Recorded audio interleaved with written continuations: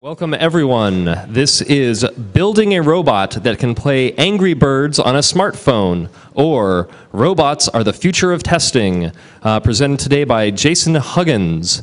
This is a 30-minute talk with 5 minutes at the end reserved for questions and answers. Let's give a warm welcome to Jason.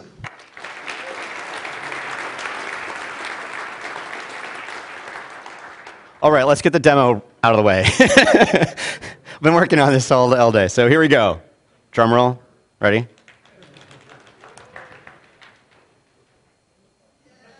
Yes! All right. Okay, so now if nothing else works, you know it worked. There you go. You saw it. It happened. 1 star, though, so that kind of sucks. I got something to do. So I've got slides. If anyone shows up late, I'll do the demo again, but I want to just get that out of the way. Oh, okay, so let's see. I narrowly missed out on longest talk title by like 3 characters. I think it's the one right after this, has like 4 more characters than me. So building a robot that can play Angry Birds on a smartphone, or Robots Are the Future of Testing. Perhaps the 3rd subtitle for this could be What It's Like to Live with ADHD. I like to... Yeah, because there's a story to how we got to here in this thing. So I'm the co-creator of a project called Selenium for web testing. I'm the co-founder and CTO of Sauce Labs. We're a hipster, buzzword-compliant startup in San Francisco, and we do like Selenium in the cloud. Awesome stuff. If you need to do web testing, you should heckle me on Twitter, and I'm sure people are doing that right now. This is actually, this picture, what you're seeing is version 1 of this robot. That's what this is right here. The name of the project, roughly, is Bitbeam, B-I-T-B-E-A-M, .org. If you can hook me up and help me buy bitbeam.com, would love it. But right now, I do have the domain hack of bitbe.am, which is awesome. Also, amazingly, I'm also a collector of domains. You can't believe it. I got this like 2 months ago. Buildingtoy.org redirects to bitbeam.org, and constructiontoy.org redirects to it. So the subtext of this talk actually is I invented my own Lego-compatible building toy, which is open source. So that's kind of like a thing I'll get to. So that's what these beams are. They're bit beams. But yeah, I'll come back to it. So why the heck are we doing this? So does anyone remember the Sony Aibo robotic dog? It was like really popular in 1990. Okay, everybody. And if you're not, you were born in 1998, right? Is there anyone born in 19? No, I don't want to. So the thought was, okay, so putting my place in history, I had just graduated from college in 1998. Also, Lego Mindstorms had just come out either that year or the next year after. Legoland, California also opened, like 98, 99, it was also the .com craziness. Life was amazing. And this was like the last basic like robot, hype wave, whatever. And so Sony Robot Dog. So I had this idea, you know what, okay, Sony, I'll let them have the land animal market. I'm going to create robotic fish. I'm not kidding. So the name of my blog, I don't blog on it often, so I came up with this name, Chipperfish, so chipperfish.com, also I own that one. And so I was going to create robotic fish. The problem was I knew some software, but I knew nothing about electronics, knew nothing about mechanics, mechanical engineering, and then to top it off, I didn't know anything about how you actually make electronics work underwater. Totally screwed. And so I call it this kind of stuff. It never passed the wife test. I can never tell my wife, you know what, I'm going to quit my job and do this stuff. But the web testing stuff, that passed the wife test. So these are all kind of these toys. So I really did work on trying to create robotic fish. I even went to the Shedd Aquarium. I live in Chicago, and studied how fish swim. I also got, and I probably need to eBay them now because I'm not really into this project anymore. But I learned how fish swim, and it's actually a sine wave.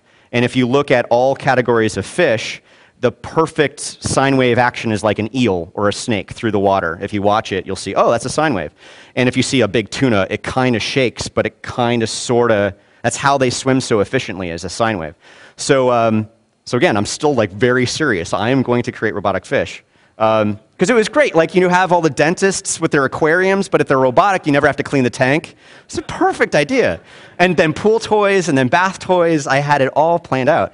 It's ridiculous, right? So, so here's the thing. While I was prototyping the sine wave, I was doing this, of course, in a 3D graph. And this is when I was the lame part of my career, when I was doing things in Microsoft Excel. So I created a 3D bar graph, and that was emulating the sine wave motion. And the thing was, I started just staring at this 3D sine wave animation. I started to forget about the robot fish market that I wanted to go after, and just being fascinated by this 3D animation. Meanwhile, next to my desk, I had this thing called PinArt, which was kind of a popular toy from the 80s. I'm not going to ask if it was from the 80s, but this is one of those things you can put your face or your foot or your hand or some other part, whatever. This is actually my first Flickr post ever. There weren't any Creative Commons licensed pictures of just a hand, I guess, for PinArt. So that's my hand. Anyway, so the idea was, okay, I'm really fascinated by this 3D simulation, but ironically, it's trapped in a 2D computer screen.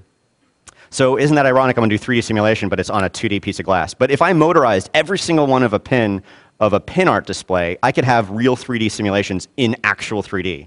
So then this became a way cooler project than Robotic Fish. The sad thing about this story is that I had that idea, that newer version of this idea, that was like 1999. So I've been kind of working on this, specifically actually this project, the motorized PinArts, since 1999. And I attacked it from 3 different angles: the software, the electronics, and then the mechanics. The first thing I tackled, being a software guy, is the software. So pinthing.com, yet another domain name. This actually works. If you do type that command in there, you will see the software. That's actually, can't go into it because it's PyCon, but this is JavaScript, WebGL. No, the 3.js by Mr. Doob, I guess. But it's a working simulation of what could work. The idea was, if I have a motorized PinArt, the first thing I could do is do a clock. So I'm still working on that. I think I even own hackerclock.com. So anyway, I think I do. Anyway, so I got the software thing, and it was time for me to actually, okay, software's done. Now go to mechanics and electronics. Luckily, Arduino came around, so I've been playing with that since like 2007. That's awesome. And then it came down to the hardest part of the project, was the mechanics. Luckily, my longest career has been playing with Legos. And so this is where the project starts to accelerate. About a year ago, I finally reduced, what one pin could be. The technical term would be linear actuator. You want to get a linear actuator. But I need like 10,000 of them. You can go buy a linear actuator for about $100 a piece for like medical device, moving things around, pipetting, for whatever. But I need 1 billion of them, so I need to make them, of course, myself. And I finally got a prototype. Of course, I'm really into Lego, but not like, I don't go to Lego conventions. I just use it as a prototyping tool for making inventions. So I finally got it. So this is that. I guess you can kind of see. Wait, I guess I should do this. Right. Hold on. Where's the video screen? Right. So this is the clicker, and you can kind of see, when the adult industry catches on to this, I'm golden. But this is the clicker. This is a linear actuator that costs like maybe 50 cents to make or something. So this is finally it. And then this is a version of that, but as an array. So imagine, again, going after the clock example, this is 5 over, 8 down. I can do, that's 1 digit. And this has all of the different, it's the clicker, right? So as I'm still prototyping this thing, again, this is all not day job related at all. I'm still trying to get my clock made. I then realized, well, wait a second. If this is a linear, sorry, screw it. This is the linear actuator going up and down, but if I hold it upside down, this becomes something like that can touch the screen of a phone. And just so happens I work at a company that does software testing, wrote Selenium, and all it does is like click buttons all day long, right? The cool thing about let's get back to slideshow mode. The cool thing about mobile as like a disruptive technology is that actually you really need something like a human finger with all these touchscreen devices. So So as Sauce, we're moving from the desktop browser support to mobile testing support. This isn't an advertisement for Sauce, but mobile is changing things on how you test. The Selenium project actually has iPhone, iPad, and Android support for about a year, and you can do it all through the APIs, the SDKs, and do all that. But that's no fun, right? What's fun is to actually create a little robotic finger that can do it. So even though I had this little clicker I'm still driving towards that hacker clock. But it just so happens if you flip it upside down, it becomes a touch sensor thing that can play Angry Birds.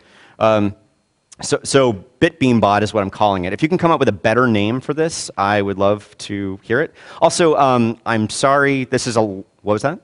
You get the domain though? Oh shoot, yeah. Yeah. Yeah, I don't know what my price is. Anyway, so I wanted to be actually Selenium powered for the conference. It's not, so I need to scratch that out. But I'm still trying to drive towards that. So what it is a combination of Arduino, Bitbeam, which I told you about. The design for Bitbeam is I use an open source tool called OpenSCAD. I've been told that's the proper way to pronounce it, not OpenSCAD. So it's OpenSCAD. And then I laser cut it at the tech shop in San Francisco. But I live in Chicago. It's a long story. But anyway, and then the software is Arduino and C, obviously, on the board, and then Python. I have to scratch out the Selenium part. Anyway, so yeah, what I'm trying to get to is at some point, Selenium can support Firefox or Chrome or Safari. It would be nice to be able to swap it out and just say iPad, but with robot or something, and you can just put an iPad underneath there and you can test it. And one of the things, as far as kind of just more demo stuff, as far as what Selenium does, and this is actually all robots. I'm looking at this as this is baby steps. First, Selenium is just purely software. Then it's actually this robotic arm thing. But imagine, I think maybe 5, 10 years from now, there's going to be some version of Selenium that actually could walk around the room. And I realized that the problem for software testing is the same thing as robots just walking around the room. You need to find stuff and then do stuff to it. So I think I envision a world like Selenium. You need to have locators, IDs, CSS selectors, XPath. You should not use XPath, but XPath exists. All these different things. And I look at it like QR codes are the same kind of thing. So there's no reason why you couldn't put a QR code everywhere and then have some robot that kind of sort of acts like Selenium and just scans the room and looks for QR codes and can act that way. Anyway, so on that note, computer vision. So there's another aspect of this project. You saw the demo here. And I'm going to bring up a different demo. So has anyone heard of the OpenCV project, Open Computer Vision? About half the room. OK, I'm going to show you a quick demo. So I hope that doesn't mean the power went out. It just means, there you go. And you're now going to know my password. Let's see. OK. So you saw that demo. And if you came in late, let's just do it again, right? Why not? Oh, that sucks. Okay, that's why I did it at the beginning. Right, okay, so moving on. Let's see, where's the other window?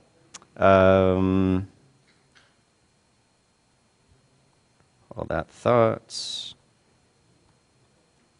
Oh, darn it. I had it all set. Terminator, I think that's where it was. Terminator Vision, that's what it was. Sorry, guys. Party foul. Where's that guy? PyCon Skynet, that's where it was. Projects, PyCon, Skynet. Got it. So, Terminator Vision.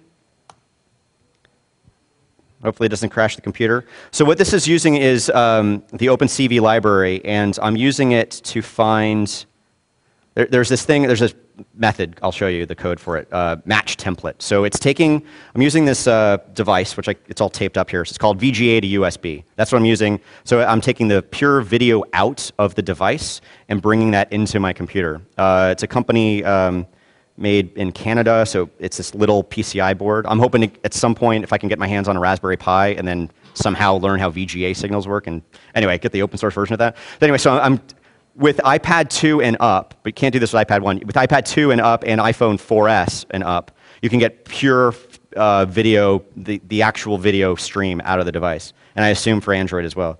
And so now once I have that screen, I have this OpenCV program that's just pulling frames out, and then in every frame I'm looking for this little screenshot. And then when I find it, I draw a little rectangle. So if I move it around a little bit, like it's not going to draw any rectangles. Hold on.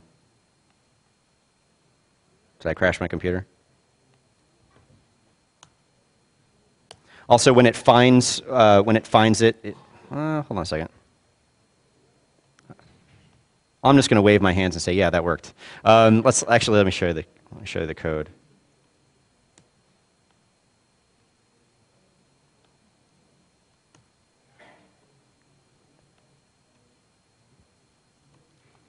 So this is the code. I've been told to do black on white and syntax highlighting, so I'm learning my lessons. All right. So I'm opening up the template file. The window name is Skynet, and this is my threshold. This is kind of like basically fuzzy matching. I don't even know what that number is, but that's just kind of trial and error what it is. Created the window.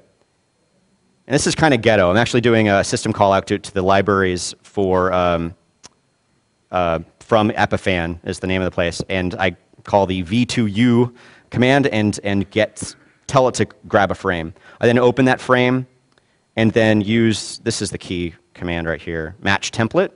That actually matches that little picture and finds it somewhere in the image. And then somewhere in there, it either will find it or it won't find it. And then it just kind of plays there. So the reason why I do this is that right now when I showed you that demo, let's tempt fate here and do it again. Or no, I won't.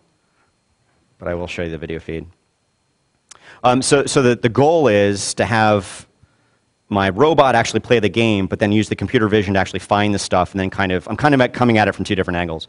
One of the other things I've learned is what you didn't see in my commands was very explicit, and it was all trial and error to get that thing to work before the demo. I've learned that I need to learn this really fancy phrase called inverse kinematics. If anyone knows inverse kinematics, wow, holy cow. I know nothing about it, but apparently I need to know that to get this thing to work.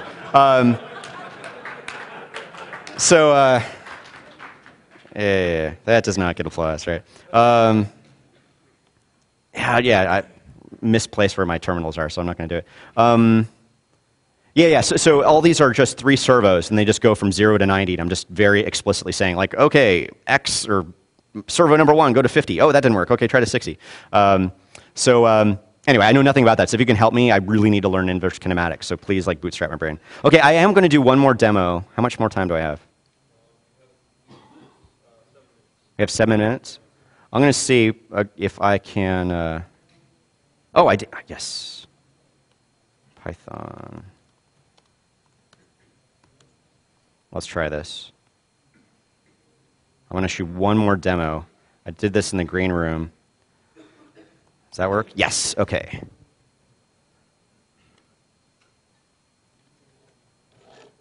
See if I can do this in 2 minutes before Q&A. Come on.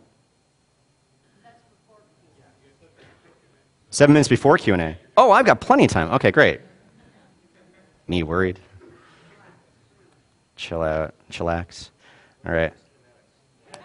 Yeah, let's Google that. Right. Okay, so let's play a game. One of the things I learned, actually, in trying to get ready for this talk is especially trying to, as I now try to get the open computer vision stuff working, combined with the inverse kinematics, whatever I have to learn. But this computer vision stuff is also really hard. I realized, holy cow, why did I pick Angry Birds to do as a test case? So, because the things are moving around, different levels, different birds, all kinds of crazy stuff. So I realized, wow, okay, I should simplify the project. I was thinking even simpler than this, I should probably get a painting program and then have it draw a box and then use computer vision to find a box, whatever. So like tic-tac-toe actually kind of maybe was what I could get done for today. So I'm going to kind of play against my robot here, tic-tac-toe. This also reminds you of War Games, another movie that I hope most people know. So this would be the second command. Yes! Yeah, my methods are 1, 2, and 3, right? So I'm not going to try to win. So I'll just do that, and then I'll do this. There you go. So the robot won. I let him win.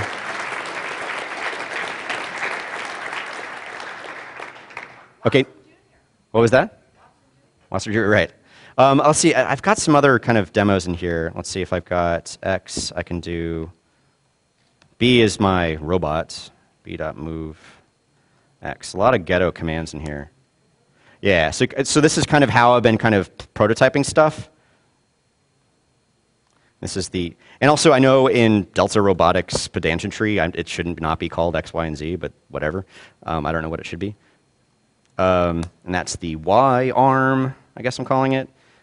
And then that is the Z arm. So it's one of those things of, and then I've got these 3 commands. So I've got like X,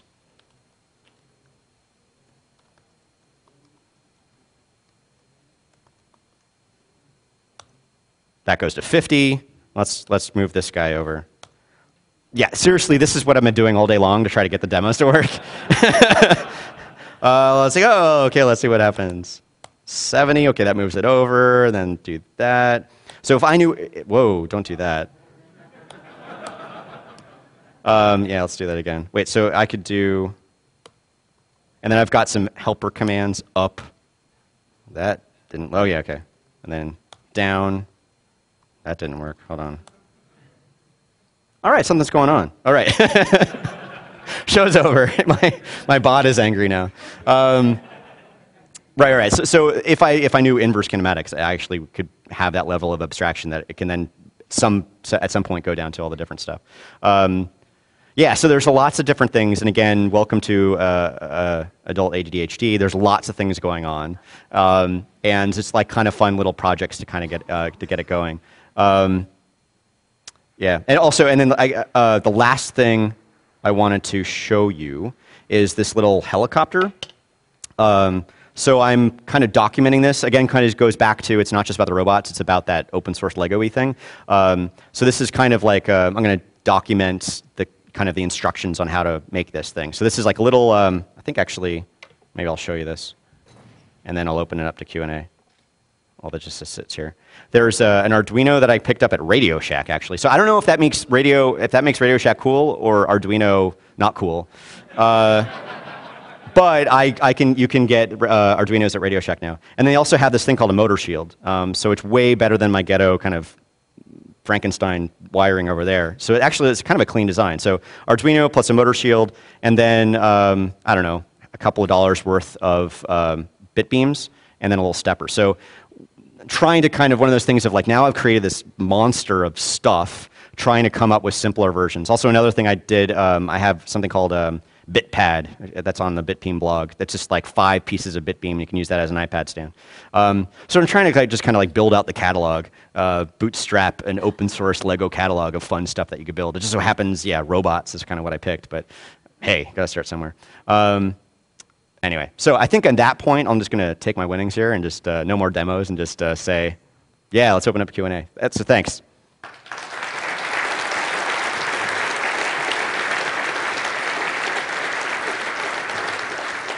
Thank you, Jason.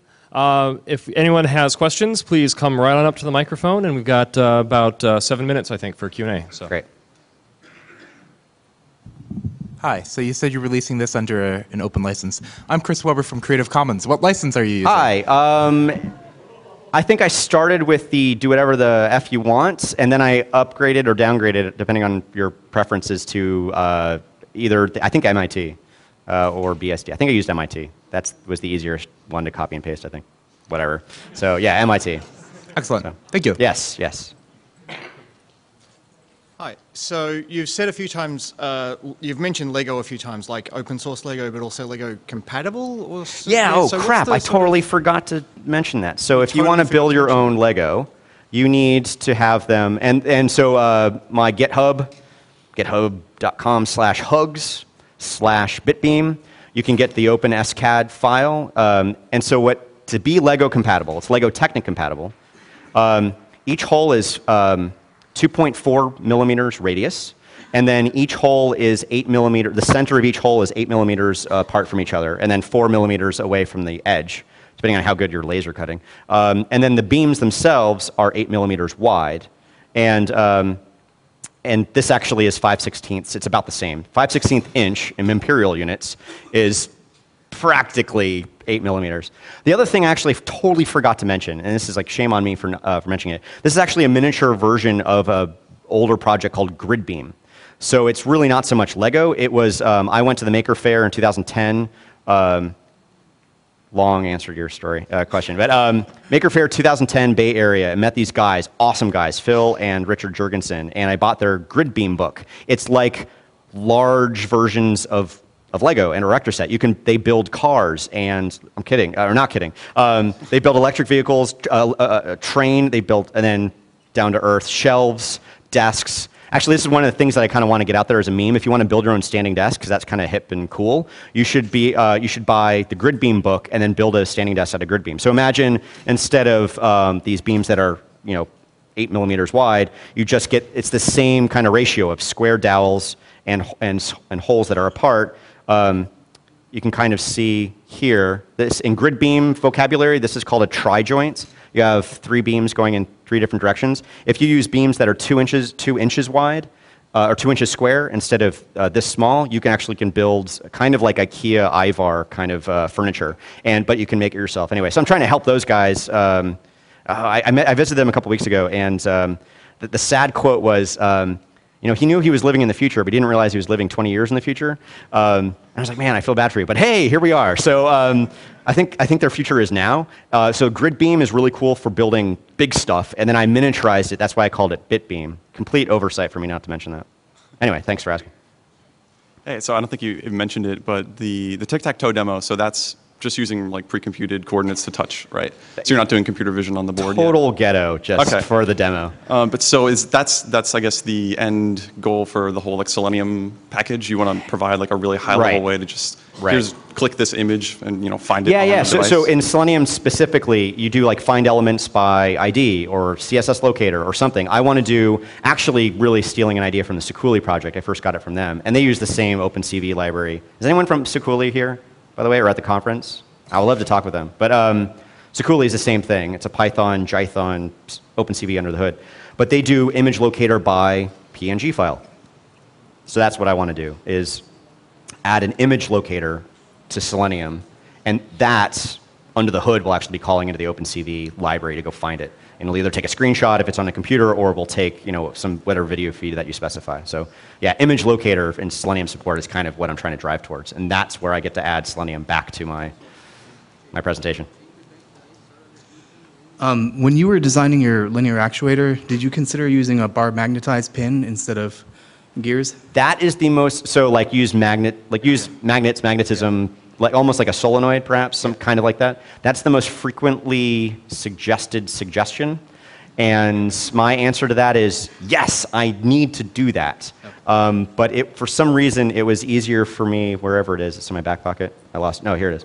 I'm a big fan of ghetto design, and that stuff, that scared me. Like, I needed lots of power, lots of magnets. Like, these rubber bands were from, like, Walgreens, I think. That is a rubber band. I should use a timing belt. And all these are Lego Technic gears, by the way. I don't know if you can kind of see that. So this is another reason to be Lego Technic compatible, is I can kind of solve the chicken or egg problem. At some point, I need to figure out how to injection mold my own gears, but I don't know how to do that yet. So I'm kind of a fan of like Lego gears and crappy rubber bands, and that was like, that's ghetto. I like ghetto, and that was, I'll get there when I'm like fancy, and I'll do it. Thanks.